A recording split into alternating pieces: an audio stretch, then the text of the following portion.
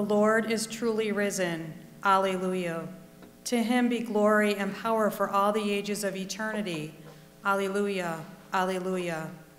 Today's Easter Sunday Mass will be celebrated by Father Bryan Zielenieski, pastor of Our Lady of Charity Parish in South Buffalo.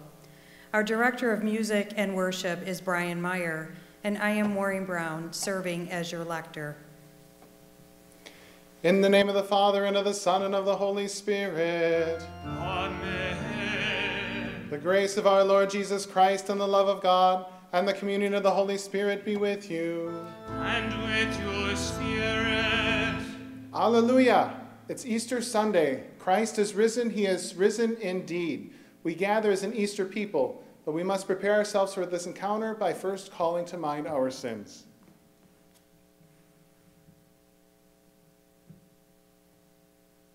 You are the Word made flesh and splendor of the Father. Lord, have mercy. Lord, have mercy. You are mighty God and Prince of Peace. Christ, have mercy. Christ, have mercy. You are risen from the dead. Lord, have mercy. Lord, have mercy. May Almighty God have mercy on us, forgive us of our sins, and bring us to everlasting life. Amen.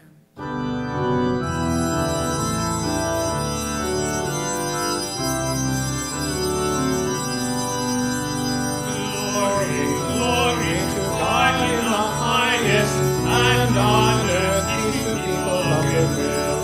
We praise you, we bless you, we adore you, we glorify you. We give you thanks, glory, glory, Lord God, heavenly King, the God Almighty Father, Lord Jesus Christ, only begotten Son, Lord God, Lamb of God, Son of the Father, you take away the sin of the world, have mercy on us.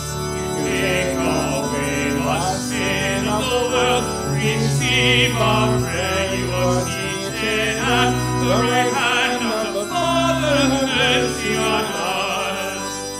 Lord, you alone are the Holy One, you alone are the Lord, you alone are the Most High, Jesus Christ, with the Holy Spirit in the glory of God the Father. Amen. Amen. Let us pray. O God, who on this day through your only begotten Son have conquered death and locked for us the path to eternity, grant, we pray, that we who keep the solemnity of the Lord's resurrection may, through the renewal brought by your Spirit, rise up in the light of life. Through our Lord Jesus Christ, your Son, who lives and reigns with you in the unity of the Holy Spirit, one God forever and ever. Amen.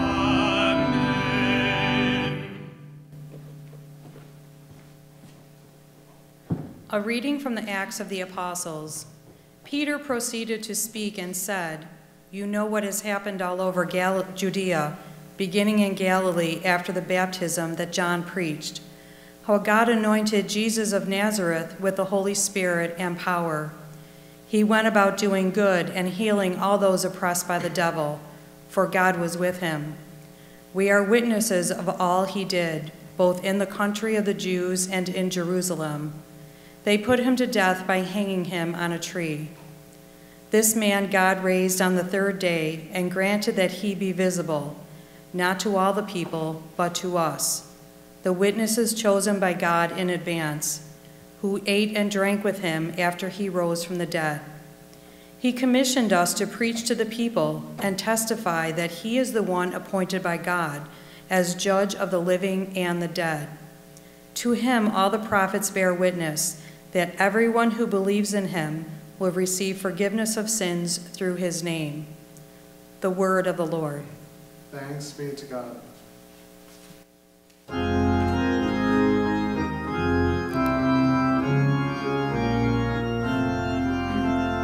This is the day the Lord has made. Let us rejoice and be glad.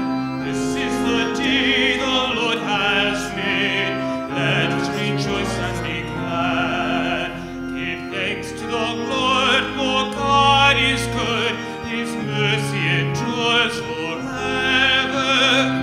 Let the house of Israel say, God's mercy endures forever. This is the day the Lord has made. Let us rejoice and be glad. This is the day the Lord has made. Let us rejoice and be glad. The hand of the Lord has struck with power. God's right hand is exalted. I shall not die, but live anew, declaring the works of the Lord. This is the day the Lord has made. Let us rejoice and be glad. This is the day the Lord has made. Let us rejoice and be glad. A reading from the letter of St. Paul to the Colossians. Brothers and sisters, if then you were raised with Christ, seek what is above, where Christ is seated at the right hand of God. Think of what is above, not of what is on earth. For you have died, and your life is hidden with Christ in God. When Christ your life appears, then you too will appear with him in glory. The word of the Lord. Thanks be to God.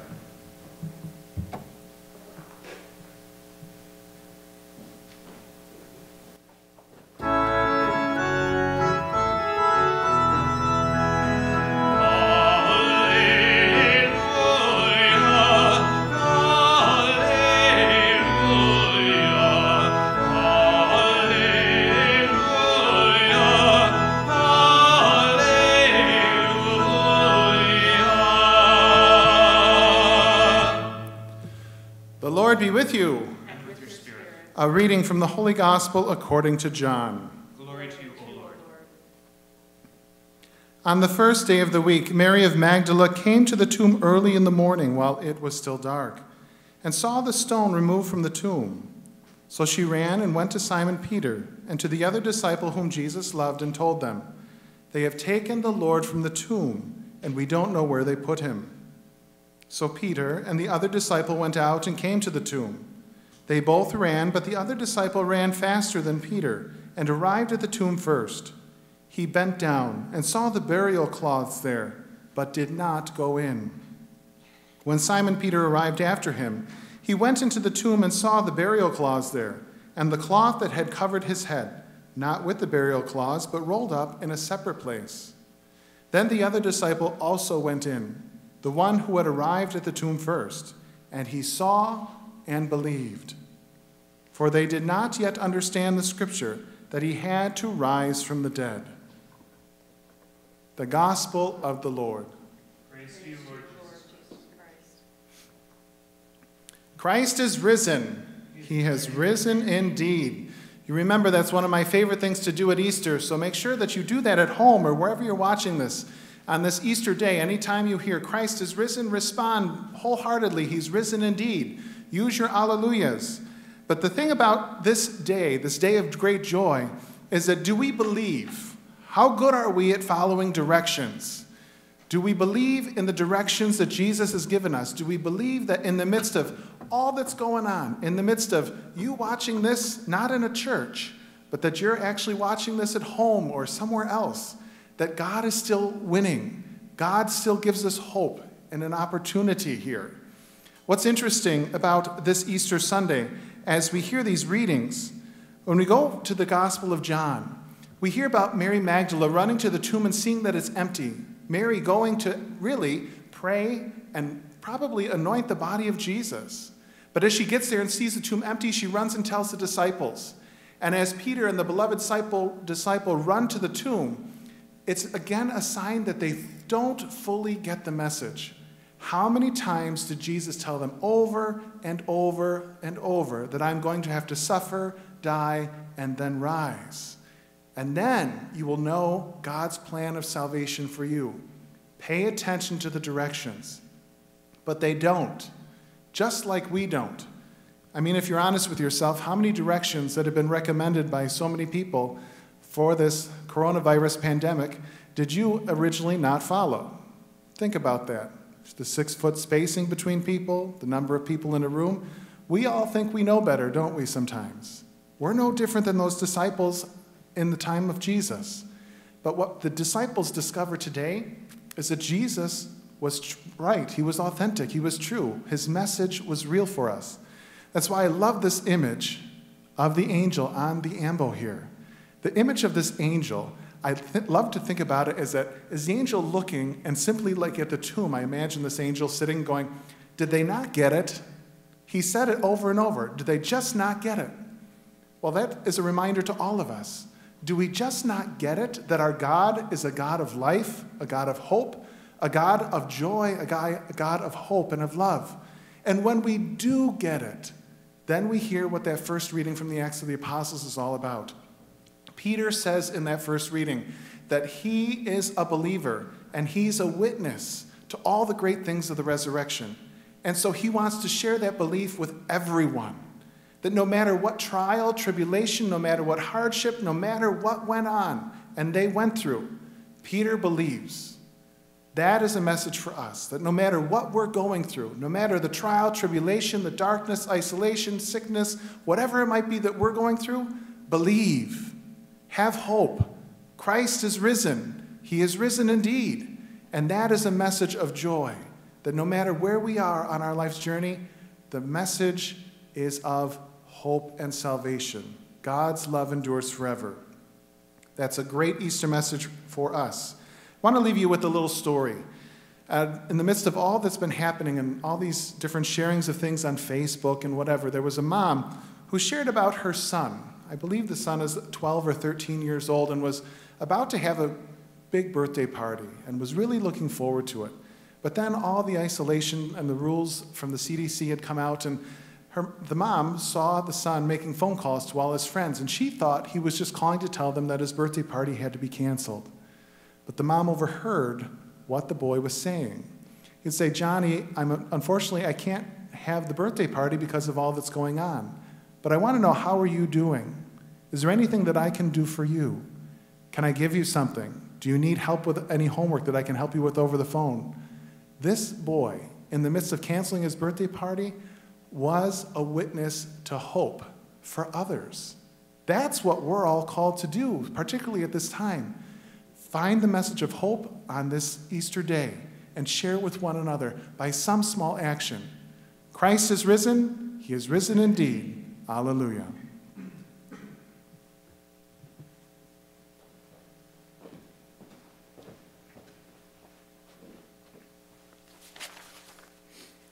And so, my dear brothers and sisters, through the Paschal mystery, we have been buried with Christ in baptism, so that we may walk with him in newness of life. And so, now that our Lenten observance is concluded, let us renew the promises of our holy baptism, by which we once renounced Satan and his works and promised to serve God in the Holy Catholic Church. So I ask you to respond with a hearty I do to these baptismal promises. Do you renounce Satan? I do. I do. And all his works? I do. And all his empty promises? I do. Do you believe in God, the Father Almighty, creator of heaven and earth? I do. Do you believe in Jesus Christ, his only Son, our Lord, who was born of the Virgin Mary, suffered death and was buried, rose again from the dead, and is seated at the right hand of the Father? I do. Do you believe in the Holy Spirit, the Holy Catholic Church, the communion of saints, the forgiveness of sins, the resurrection of the body, and life everlasting? I do. And may Almighty God, the Father of our Lord Jesus Christ, who has given us new birth by water and the Holy Spirit, and bestowed on us forgiveness of our sins, keep us by his grace in Christ Jesus our Lord for eternal life. Amen. I'm going to come down and bless you with the holy water. At home, let's pretend it's coming to you with my broom on this Easter day. Christ is risen. He is risen indeed.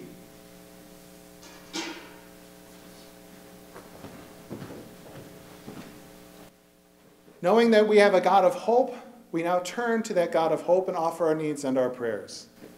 For the Holy Father, Pope Francis, like St. Peter, may he continue to lead the Church in witnessing to the joyful truth of the resurrection. Let us pray to the Lord. Lord, hear our prayer.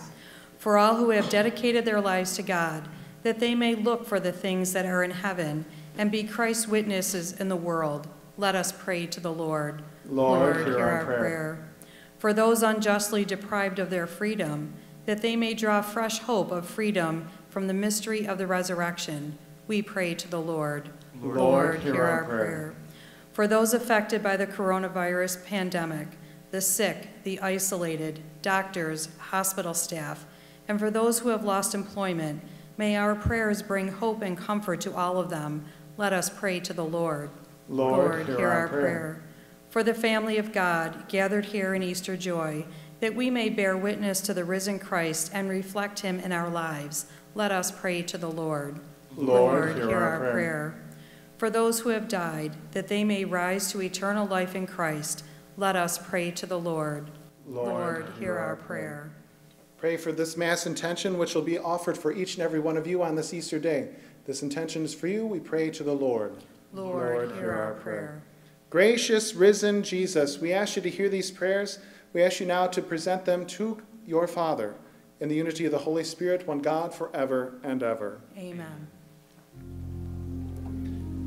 Blessed are you, Lord God of all creation, for through your goodness we have received the bread we offer, fruit of the earth and work of human hands.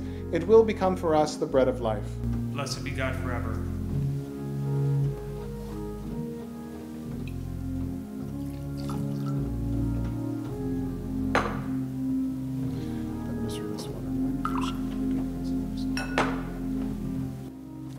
Blessed are you, Lord God of all creation, for through your goodness we have received the wine we offer, fruit of the vine and work of human hands. It will become for us our spiritual drink. Blessed be God forever.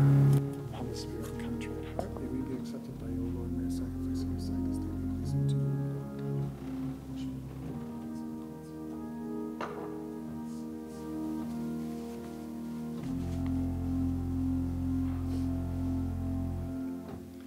Please pray with me now, my sisters and brothers, that my sacrifice and yours might be acceptable to God, the Almighty Father. May the Lord accept the sacrifice of your hands, for the praise and glory of his name, for our good and the good of all his holy church. Exultant with paschal gladness, O Lord, we offer the sacrifice by which your church is wondrously reborn and nourished, through Christ our Lord. Amen.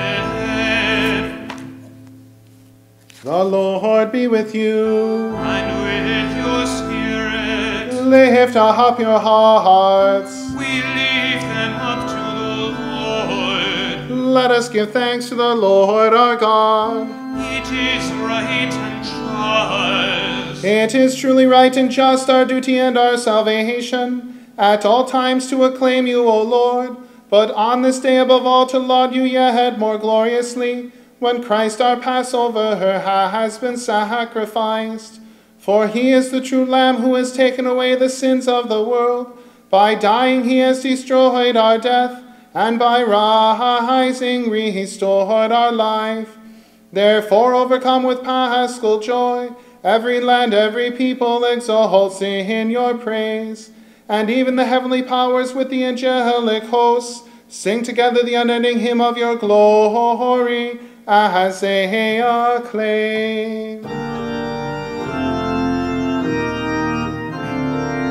Holy, holy, holy, Lord God of hosts, heaven and earth are full of your glory. Hosanna in the highest. Blessed is he who comes in the name of the Lord. Hosanna in the highest. Hosanna in the highest.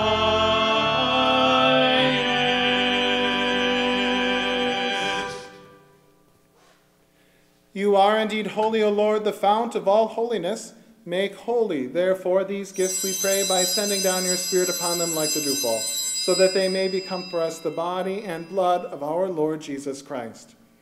At the time he was betrayed and entered willingly into his passion, he took bread, and giving thanks, broke it, and gave it to his disciples, saying, "Take this, all of you, and eat of it, for this is my body, which will be given up for you."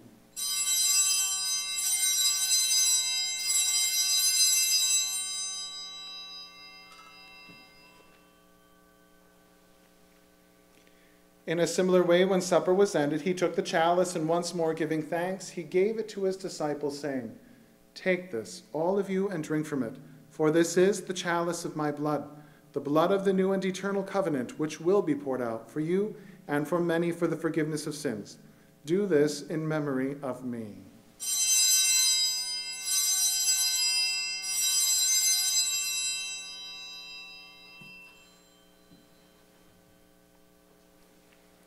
The mystery of faith. We proclaim your death, O Lord, and profess your resurrection until you come again. Until you come again.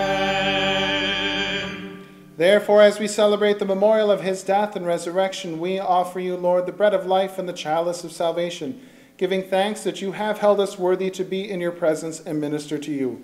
We humbly pray that, partaking of the body and blood of Christ, we may be gathered into one by the Holy Spirit.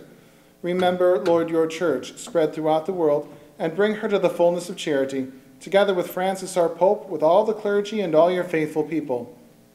Remember also our brothers and sisters who have fallen asleep in the hope of the resurrection, and all who have died in your mercy. Welcome them into the light of your face. Have mercy on us all, we pray, that with the Blessed Virgin Mary, Mother of God, with blessed Joseph, her beloved husband, with the blessed apostles and all the saints who have pleased you throughout the ages, we may merit to be co-heirs to eternal life, and may praise and glorify you through your Son, Jesus Christ. Through him and with him and in him, O God, Almighty Father, in the unity of the Holy Spirit, all glory and honor is yours forever and ever.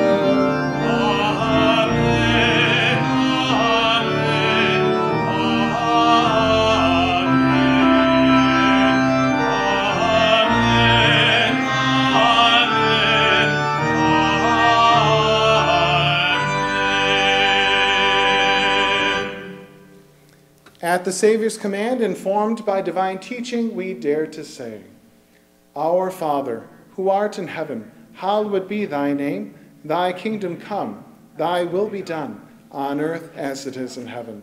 Give us this day our daily bread, and forgive us our trespasses, as we forgive those who trespass against us. And lead us not into temptation, but deliver us from evil. Deliver us, Lord, we pray, from every evil. Graciously grant peace in our days, that by the help of your mercy we may be always free from sin and safe from all distress, as we await the blessed hope and the coming of our Savior, Jesus Christ. For the kingdom, the power, and the glory are yours, now and forever. Lord Jesus Christ, who said to your apostles, Peace I leave you, my peace I give to you. Look not on our sins, but on the faith of your church, and graciously grant her peace and unity in accordance with your will, who live and reign forever and ever. Amen. May the peace of the Lord be with you always. And with your spirit. Let us offer some sign of Easter peace. Please know that the peace of this altar and of the risen Lord is being extended to you wherever you're watching this, and share that Easter peace with those around you.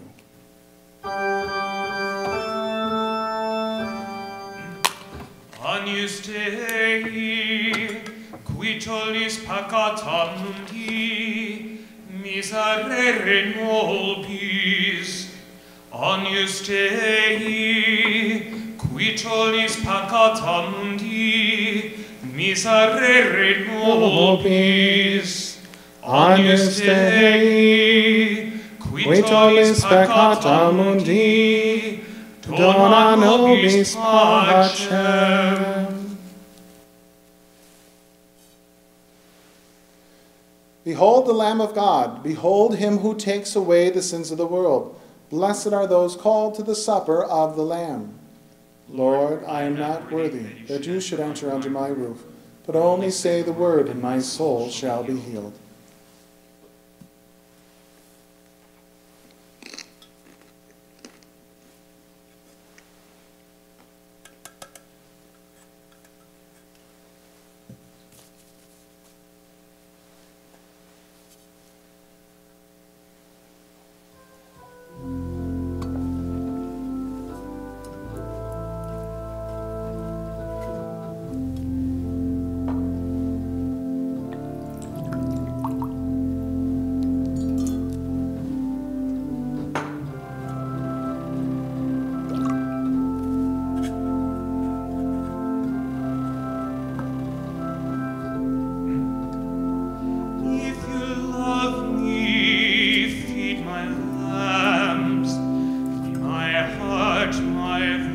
kiss my hands. If you love me, feed my sheep, and for my part, I give you the heart of a shepherd.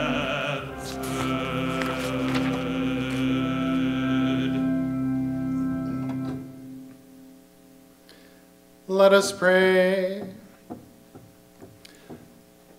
Look upon your church, O God, with unfailing love and favor, so that, renewed by the paschal mysteries, she may come to the glory of the resurrection, through Christ our Lord. Amen. The Lord be with you. And with your spirit. May Almighty God bless you, the Father, and the Son, and the Holy Spirit. Amen. Go in the peace of Christ. Alleluia. Alleluia.